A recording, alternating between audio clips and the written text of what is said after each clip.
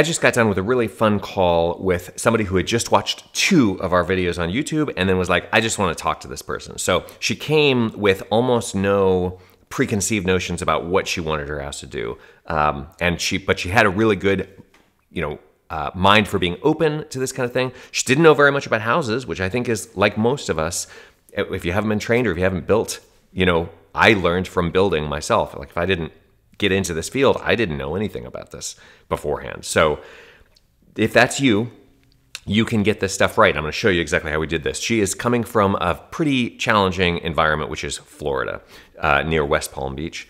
And what had happened was that her mother had bought this AirThings sensor, the AirThings View Plus, which is I like that sensor a lot. She went to her other daughter's house to measure the radon because she was like, oh, I don't know if radon's a problem. She's like, I got you. She ordered this thing. It then also, aside from radon, measures TVOC and PM 2.5 and PM 1 and temperature and humidity and CO2.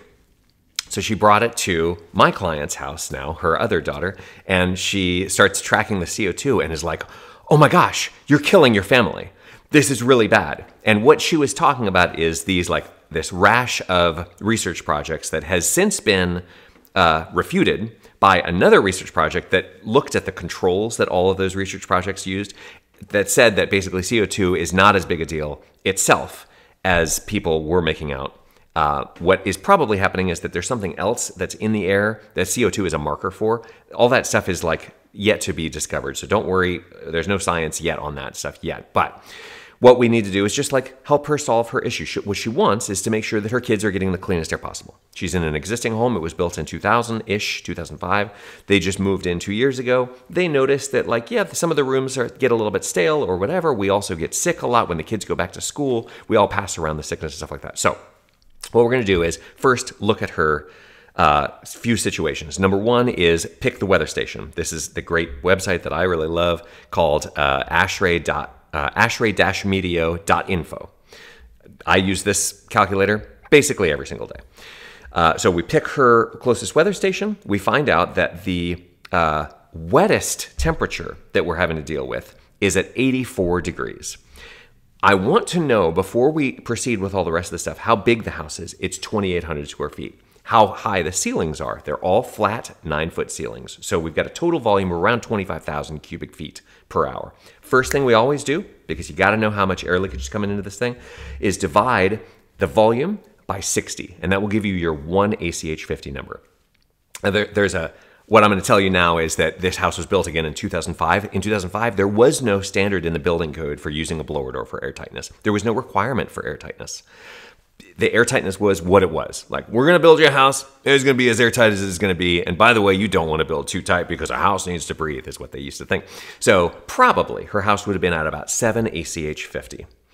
And that means that we take 25,000 and whatever, divide by 60 times 7. And that gives you a number that's around 2940, as you can see here. This is the assumption that I'm making because she hasn't had a blower door test yet.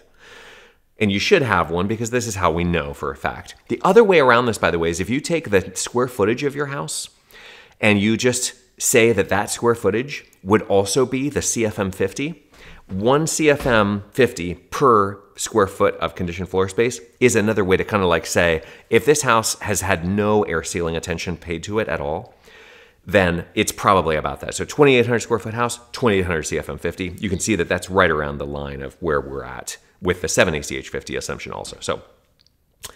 So we know that it's going to be somewhere in here because nobody's really done any work on this. So I assume 2940, which is 7 ACH 50. Now I want to know on the most humid day, because as you may have guessed, in Florida, the problem with getting fresh air to get rid of some of the CO2 is that it comes along with this really high penalty for humidity. And that's almost year round. And I'm from Florida. I'm a 7th generation Floridian.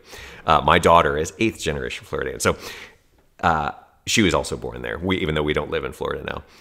The issue is that Florida has a very complicated relationship with air tightness because it has a very complicated relationship with ventilation.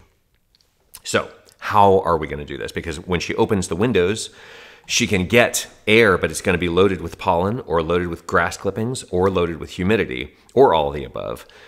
And that's not worth the price. Like the benefit does not outweigh the risk at that point. So she just wants to do some stuff. The first thing that she did was, of course, turn on her fan, her air handler in the heat pump, all the time on. And she noticed that actually hurt her humidity. And that does happen sometimes. And I know that I'm kind of like going around and around in circles, but there's a lot of backstory on all this stuff that, of course, you can explore the 900 videos on our channel to get more into. Let's keep on going with this. What I'm doing here is I want to know on the most humid day how much air leakage we think we're going to have. So we've got 2940 CFM50. That's your 7ACH50. We have a building height of about 20. This is red calc, by the way. This is free. Most of the work that I do at my hourly rate is using free calculators that I use on the YouTube channel to show people how to do for free. So please go and use these. That was why I'm showing you these things. So we can see that on this day when 84 degrees outside temperature, 74 degree inside temperature, I asked her, that's what she said that they set it at in the summertime. We have about 71 CFM coming in from air leakage. And so, and by the way, they give you also the heat gain in BTUs per hour. That's very nice of them. What we want to do now is figure out what we do about this. So we've got 71 CFM coming in from outside all the time from air leakage. We also want to know how much mechanical fresh air we need, because of course, what happens when the outdoor temperature is 84, we're getting 71 CFM. If the outdoor temperature is the temperature that is the max 99% temperature, that's 91, we're going to get 99 CFM. And if the temperature is the 99% coldest temperature, we're going to get 138 CFM. So which one do we pick? And that's why we kind of want to target the specific day that we're talking about. That's the worst case day for whatever it is. And the worst case day for humidity, as we can see on this weather map here, is right here. Dehumidification max total, 99%, is on an 84 degree day with 143 grains of moisture per pound. So now we can go in and figure out what the fresh air target is. For this house that's got a 7ACH50, it's not been air sealed. Do we even need any air brought in on purpose? And of course, the answer to that is on this day, we don't. On a 45 degree day, we're getting tons of outdoor air. But on a 74 degree day, when there's 74 degrees outside, 74 degrees inside, and there's no wind, the numbers are 0.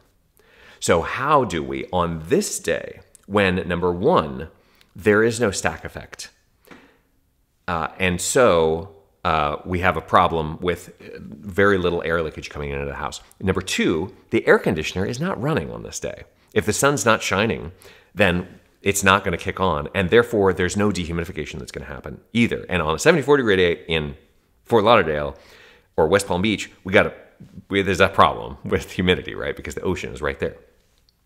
And also, if she was to take the step to help herself by opening windows, there is no guarantee that any air will go through the window because there's no incentive for it. There's no wind, there's no stack effect.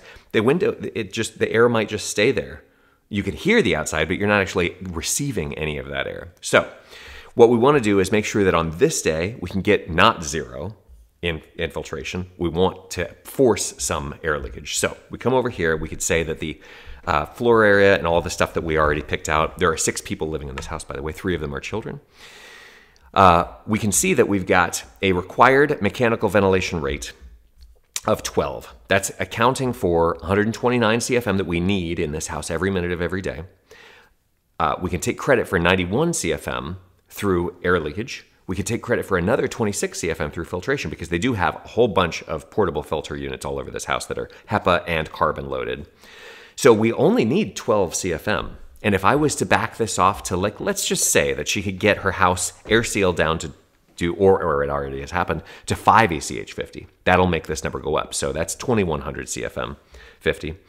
Now we need 38. Okay, so what we just kind of discovered is, based on the calculation, and in general, this ASHRAE 62.2 calculation is a little bit aggressive. It gives you a little bit more fresh air than you technically need to maintain a pretty good air quality. And a lot of us know that because we've tested it in our own homes. So we need somewhere between 12 and 40 CFM every minute of every day. In Florida, what does that look like? Well, there's two things that we could do. If she didn't already have two dehumidifiers in the house that are running, then we could say, well, a ventilating dehumidifier might do the trick, but there's another machine that would probably do a pretty good job, which is this. This is your cheapest ERV that you can buy. It's about $600.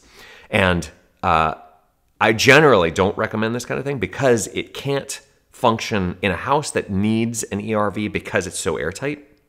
You can't pull out of the bathroom and deliver to another room, the fresh air to another room. You're gonna this thing is a 1-point system. So it's gonna pull air out of the room that it's in, give air to the room that it's in. Best case scenario is we put this thing in the hallway, in the ceiling of the hallway where the floor 1 return is. So it's not jutting up into the attic. It's all inside conditioned space, but it's somewhere close to where the air is getting grabbed by the main air handler and being distributed around the house. So this thing can do, I think it's 20, 30, 40, 50, 60 CFM. So we can do exactly what her house needs with this machine. It'll cut the humidity gain in half. It'll cut the temperature gain in half, and that's mostly what we're worried about. We're not too worried about dryness in the wintertime or coldness in the wintertime. And then also it filters. So for all those reasons, this is a much superior way to go over opening windows. And then last thing that I do generally is I'm going to hook her up with the list. This is the list of scientific HVAC professionals. If you're a scientific HVAC professional and you're watching this and you're not on this list, please get on the list. This is free to join. It's free to look at. It's just a giant Excel spreadsheet on crack, and it's basically just got everybody laid out by state and by city. I don't get any money from any of these people. I also don't know them. So please don't call me and say, hey, I thought you said this guy was great. If you do have complaints, please do let me know because I do kick people off that list. But that's an honor system. I believe in math. I believe in science. I'm an HVAC installer. Boom, you're on. So I hope that this has been interesting for those of you who are in humid climates. This stuff is really not that, it's not rocket science. You want to think through the 5 factors of ventilation, which I'm linking a video on screen now about explaining that. I use the same approach on every single house, no matter how old it is, no matter who lives there. You just kind of refine the targets for all this stuff based on the expectations of the people who live there or the situation that you're in. Comment below if you have anything else to add. Like, subscribe, tune in next time.